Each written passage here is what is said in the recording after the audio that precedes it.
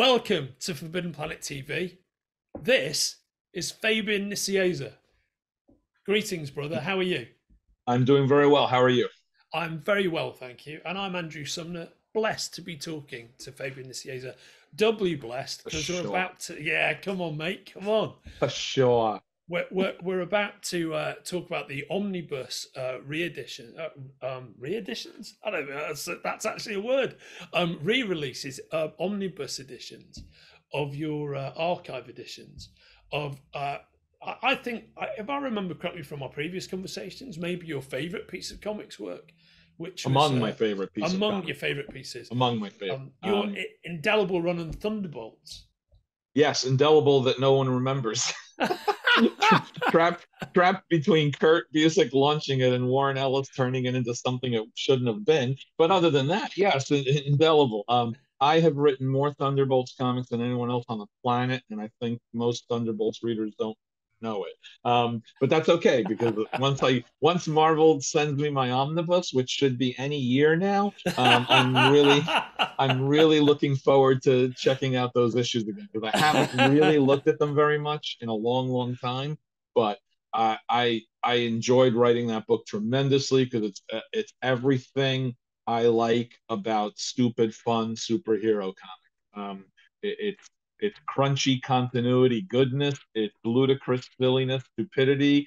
It's agita and aggravation and conflict and deep moral issues characters have to face.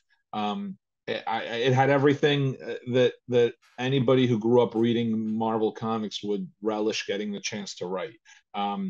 That plus I was blessed with a run of just really good artists, which makes my job tremendously easier and always makes me look better. Starting with Mark Bagley, leading to Patrick Zercher, leading to Tom Grummett. I had, and Chris Batista was in there too, and Manuel Garcia. I had a really, really good run of artists. So over the course of 75 issues, um, I had some excellent storytellers and creative partners on the book. And I'm glad it all got collected. I'm glad. I think it's almost all me, which I like. I just look forward to getting the chance to read it. If this airs before I've received my copy, hopefully someone from Marvel will look at it and go, "Oh crap, we forgot to send him his omnibus," Yeah, and they'll Tom send me Brevoort comes on one. the Tom Brevoort Yeah, comes on the show almost as yeah. much as you do, mate. So you know. Tom's shipping. Tom's gonna ship the books right out of his own office. Tom, Tom's not so busy that he can't just package Omnibuy himself. That's Hey, no, they use Midtown Comics for their fulfillment, and they're really good. The packaging, everything is sent to you really care with great care. The problem is it just takes forever to get. It really does. And So David and Garl at Midtown Comics, who I know both of those guys very well, lovely people. Get it oh, done. Come on, they're gonna pawn it off on the warehouse in Brooklyn. They're not gonna take any responsibility for it themselves. I want to hear like an old time like 30s movie with all the people in the newsroom all shouting to each other. We got to get Fabian that omnibus. Let's get Fabian that omnibus now. Hurry up, everybody. Who's going to get Fabian that omnibus? And Hey, then an image of me opening it up. Oh. hey, Let's put it this way, Andy. By the time I get it, I'm going to be too old to be able to lift it. Okay. if this conversation serves as nothing other than a timely advert for the fact that Fabian Nicieza needs his omnibus editions of Thunderbolts. I need because following right up on that is the New Warriors Volume 2 omnibus. I want that one too. So let's get going. Come on, let's send me my omnibuy. Yeah, you heard it here first. And before we go, for those comics fans who managed to live under a rock for an entire generation, could you just familiarize everybody as to the premise of Thunderbolts? The premise of Thunderbolts was with most of Marvel's big heroes off Earth. Baron Zemo decided it was the perfect time to create a fake superhero team that the public would think was doing good, but was secretly just part of his insidious plan to rule the world.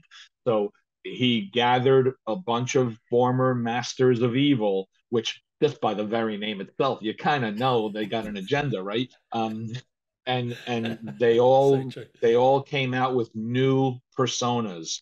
So Moonstone became Meteorite, and Screaming Mimi became Songbird, and the Beetle, multiple time loser, became Mach 3, I think he started out as, or Mach 4. I don't remember. We went through a few Mach. And ultimately that con game starts to turn on Zemo because some of the former villains start to appreciate and respect the work they're doing as heroes.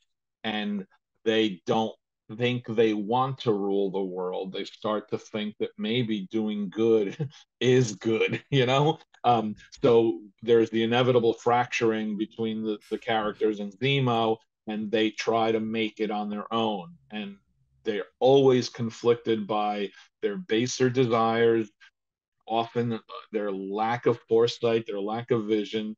They're villains who've made multiple mistakes. Why wouldn't they continue to make mistakes just because they're trying to be heroes? So the process of redemption, as it were, is more than enough to have me write 75 issues and have Kurt write 34 issues. Before Warren Ellis turned it into a Marvel's version of Suicide Squad, which is not what it should be. So that really is the crux and the gist of the stories that I was telling. Um, Villains who are trying to be heroes. Yeah. Well said, mate. Work two volumes, two omnibus volumes of Fabian's work have already been released. We're looking down the barrel of a third volume, which is coming out in February 2023, I believe. All three of those volumes can be ordered from these links down here, right down Dan, they're here. still there. The links. The links haven't moved. They're right below. They're always here for you. And of course, and rolling into 2023, next year we get I think it's next year we get it, is the MCU iteration of Thunderbolts, which has got an interesting lineup. Nothing like the villains masquerading as heroes thing, but I think it'll be interesting nonetheless. I think. Yeah, I'm a bit ambivalent about it just because I like the actors and the characters a lot. I'd prefer not to see them merged to the Thunderbolts name, grafted onto the merged would assume some sort of a symbiotic relationship. It's being grafted onto the Thunderbolts name, which I, Yeah, I don't really like. Not the least of which is because I think the Thunderbolts concept that Kurt and Mark came up with was so strong, so so iconic, and so well remembered for the twist that it took in its first issue and the multiple twists and turns it took throughout its run.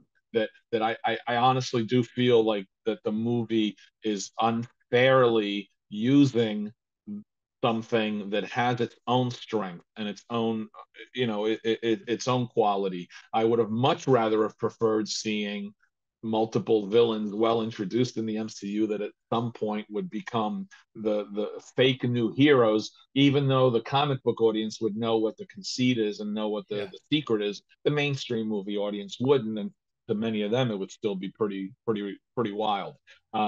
That's what I would have preferred to see, but instead, I think we're going to get a version of Warren Ellis' Yeah, Thunderbolts, yeah, which is absolutely. which is really not what I'm interested in seeing. So And essentially the lineup, well, and it's all fantastic characters played by great actors. yep, It's essentially anti-heroes a go-go, isn't it? It's not villains yeah, per se. yeah. Yeah, And to not, well, I have a feeling that they're absolutely going to use Daniel Bruhl as Zemo. I just yeah, think they haven't announced it yet. But yeah. I cannot honestly imagine they would put out a Thunderbolts movie and not use him and that character in some capacity within the story itself. It makes Um, complete sense because the way they've set him up in the MCU as having a kind of higher cause, having an agenda per se. He's not a villain per se, is he? He's a guy yeah, who's yeah. actually trying to achieve something. So, Yeah, and and that's what I mean. I that's the course I tried to take with Zemo. I worked a lot on Zemo. I've written more Helmet Zemo than anyone else on the planet. And I really liked evolving him from thinking that he should rule the world to believing there's a reason why he should rule the world, and that is because the world needs someone better running it, and he was better. Yeah. He's a supremacist. He thinks he's better, but at least my Zemo was trying to be better for a better cause in a way, as twisted as it was, you know. And that's the dichotomy of the character that I love so much, is that yes, he wants to rule the world, but it's for your own good. You know, and you should let him because he's better than you. You know, it was great. Mate, that's fantastic. I love hearing you talk about Helmut Zemo. True, behind the scenes, like Sumner stories, when all my life, ever since I was a kid, when I get excited about a comic book concept, I start rubbing my hands together like this, right? And I caught myself doing it when you were in my old mate Rizwan Chowdhury, who you worked with in publishing for many years. The first thing he found out when he knew I worked in comic books, he was like, "Are you just rubbing your hands together all the time?" And I was like, "Yeah, I am." But I found myself doing it underneath the camera shot here while you're talking about that. It's fantastic, mate. Brilliant. You got wow, you got them all. Yeah. It's every Mike Myers, Austin Powers movie, secret planning. Yeah.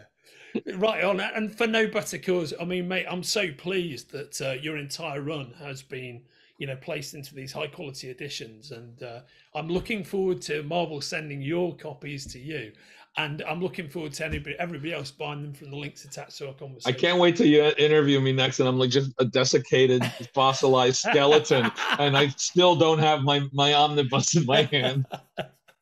And on that note, mate, it's always great to see you, Fabian. It's great to see you too, Andy. Thank you very much. If you're enjoying watching Forbidden Planet TV and you're enjoying watching us talk to the world's most interesting and accomplished filmmakers, authors, artists, musicians, creators, subscribe right here. See you soon.